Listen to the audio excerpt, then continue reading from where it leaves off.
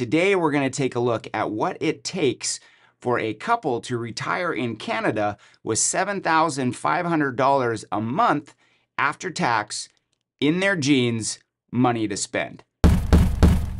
Now, before we get into it, I just want to say that we do a lot of retirement plans for people. A lot. And I get it, this could be an obscenely small number to some of you. And for others, $7,500 a month could be absurdly large. But I can tell you that this is actually a fairly normal starting point for a lot of Canadians. So don't hate me if these numbers don't apply to you. I had to pick some number to get going on this video with. Now, as is the case with real life, there are all sorts of different possible scenarios that can play out. So in this video, we're going to look at 4 different scenarios to try to make this video as applicable to as many people as possible. The first one is RRSP heavy, where most of the resources are coming from RRSPs. The second one is a mishmash. And yes, that's a real word. And in this scenario, the resources are coming from a bunch of different types of investment accounts, not just RRSPs. Then we're going to look at a mishmash with a pension. This one is somewhat like the last one, but also includes a mid-sized defined benefit pension, providing some very delicious gravy all the way throughout. Lastly, we're going to look at a downsize scenario. In this scenario, there are some investments available, but the plan requires the sale or downsizing of the home to make it happen. Now let's get our assumptions out of the way. And to keep things simple, we're going to use the same ones in all 4 scenarios. Life expectancy. We're going to plan to age 90. They may not live that long, but then again, they might live longer. And with all of these things, we have to pick something. So inflation. This we're going to peg at 3% over the long run. Because again, we have to pick something, and it has to be reasonable over a long period of time. All the investments will be held in a balanced portfolio earning 5.19% a year in perpetuity. Now, that's not because I recommend a balanced portfolio. In fact, I almost never do, but just because it is simply the most common portfolio out there. It is the pablum of our industry. Everyone in our story is 64 years old, and everyone is retiring at the beginning of next year when they turn 65. And they all live in British Columbia. And they've all managed to get rid of all of their debt before they retire. Good for them. As for CPP, we're going to have each person tracking to get 80% of the maximum amount possible at age 65. We're doing that because a lot of people have not maxed out their contributions to CPP all the way through their working life. And so most people are not actually going to receive the maximum possible benefit when they retire. For OAS, we're going to assume that everyone has been in Canada for 40 years after age 18, and so will be entitled to the full benefit when they hit age 65. And just so this video doesn't take all day, I'm actually going to strip out having an emergency fund, or a war chest, as I like to call it, from this plan. Now, I definitely recommend that everybody have a war chest. You need to have one of those going into retirement, but I'm not going to include it in the plan just to keep things simple. Also, in each scenario, there is a family home that is paid for and it's worth $1.3 million. But we're going to leave it out of the plan in all of the scenarios except for the last one, the downsizing scenario. And that way, someone who does not own a home can still see how these different scenarios would apply to them without having to rely on that asset. Last but definitely not least, we're going to build in a go-go phase, a slow-go phase, and a no-go phase. Now, I know this video is about having $7,500 a month in retirement, but most people do not spend the same amount all the way through. And so what we're going to do is we're going to give them their desired income for their go-go phase, which we're going to peg at age 65 to 75, and then drop it down a bit as they age, because in reality, that's what happens with most people. They tend to spend less as they age.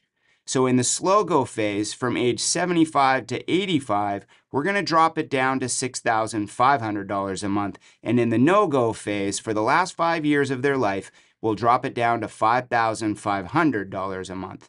Okay, now that we've got the pleasantries out of the way, let's dive in. Scenario number 1, RRSP heavy. Meet Van and Ann Mann. Lovely folk. They have worked hard for a really long time and stacked up a pretty decent size investment portfolio. Now, because they were both working and had fairly high incomes throughout their years, they chose to focus most of their savings in RRSP so that they could reduce their taxes, which was actually a pretty good idea for them. But in the later years, they decided to put some of their focus into TFSAs as well so that they could develop some tax-free savings that would be available to them throughout their retirement. Good call. So now, Van has 450 in his RRSP, and Anne has 360 in hers. Plus, she has 120K in her TFSA. So basically, we're looking at a total portfolio of 930 grand, just shy of $1 million. Now, if we hop into our beautiful software here, we can see a few things right off of the bat. If you look here, you can see that each one of these columns is a year of their life.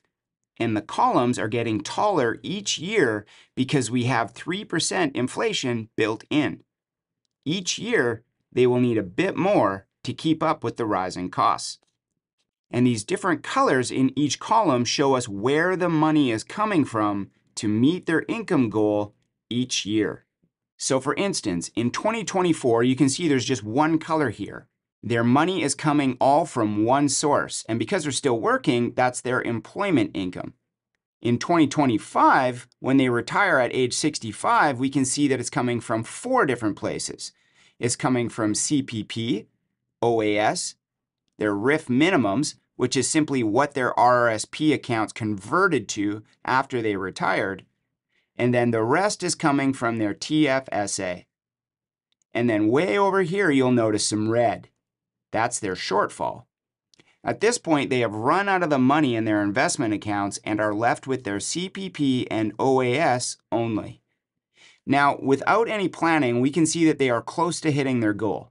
They're 96% on track.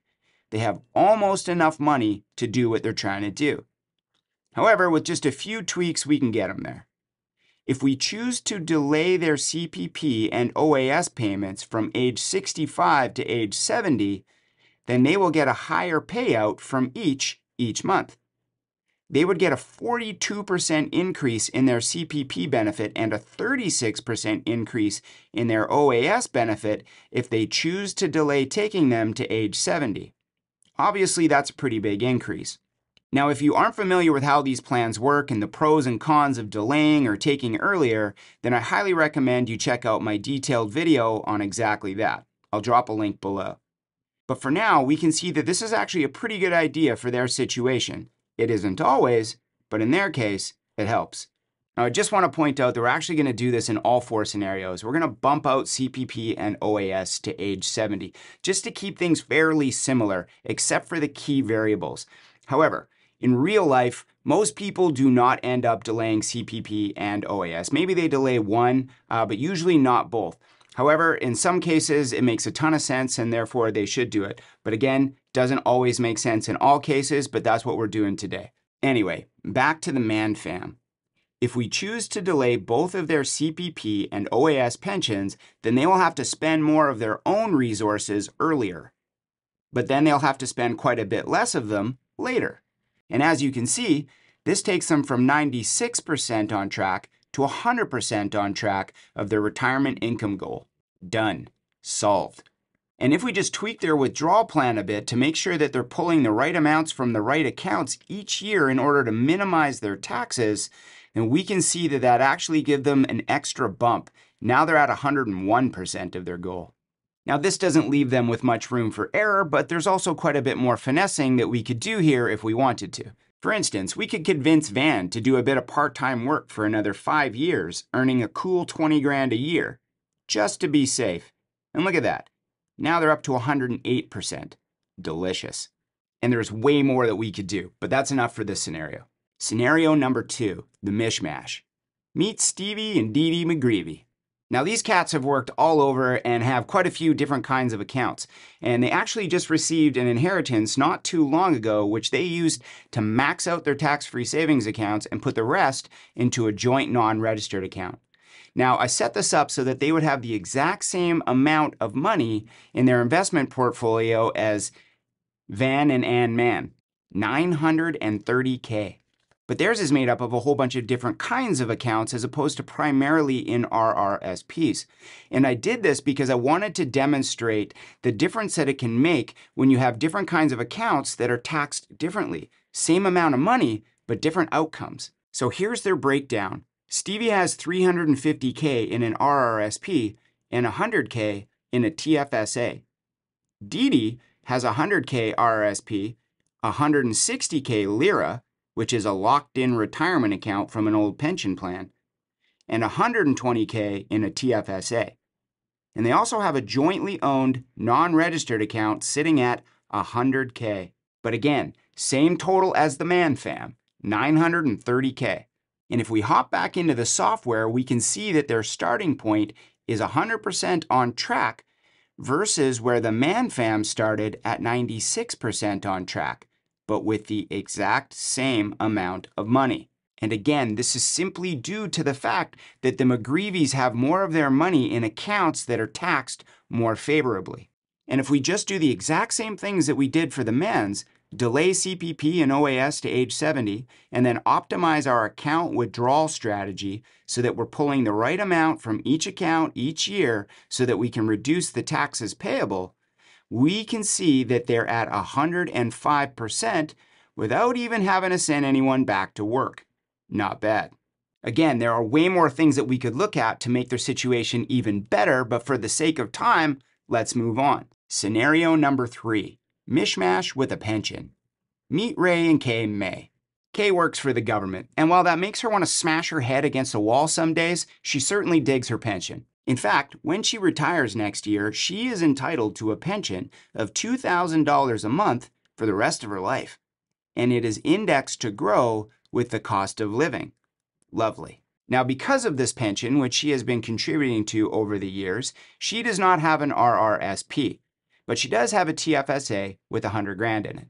And in addition to that, Ray has an RRSP with $250,000 in it, a TFSA with $100K, and they also have a joint non-registered account with $30,000 in it. So in total, they have a $480,000 portfolio, which is pretty much half of what the last two couples had.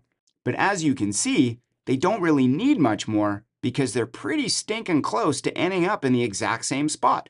They're 97% on track, all because of Kay's beautiful inflation-protected pension.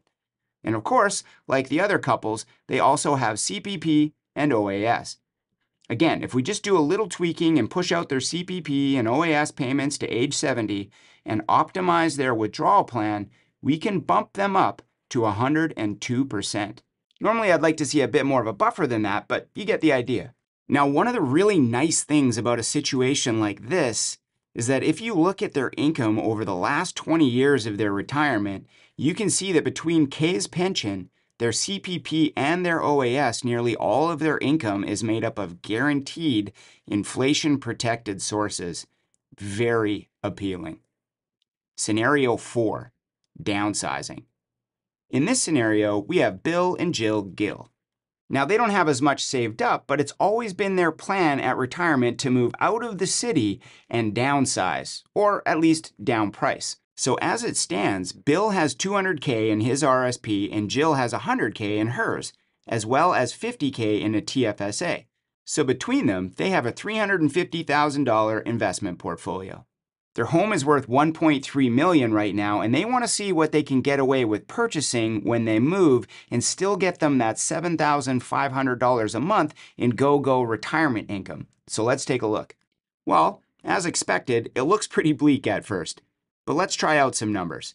The first option is buying a new place that costs $900,000, which, of course, if they sold their $1.3 million home, would leave them with an extra $400,000 to add to their investment portfolio. Well, that only gets them to 87% on track. Of course, if they wanted to, they could sell this place as well in their 80s and simply rent for the last stretch of their life and use all of that money to fund the last years of their life, which would give them more than ample. But ideally, they'd like to leave their house to their kids if possible. So it's back to the drawing board. Well, what about a new home that costs $800K? Well, that could work. If we delay CPP and OAS and tweak their withdrawal plan, We can get them just over the finish line. No buffer though. So what if we looked at a new place that costs $750K? Not bad. But if they can find something good for $700K, it looks a whole lot better. So there you have it, 4 different ways to get you to $7,500 a month in after-tax income for your go-go phase of retirement starting at age 65. Now, obviously, there are other ways that you can get there, and there are a whole bunch of strategies that we didn't even touch on that could help improve the situations that we were looking at. But at minimum, this should give you a very solid idea of what it takes to get there.